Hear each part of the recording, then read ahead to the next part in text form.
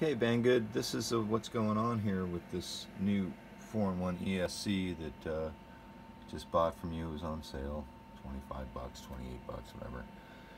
And it flew for a while, but now when I hook it up to the beta flight and spin up the motors, this is what I'm seeing. 3 motors out of 4 work fine. But this other one here,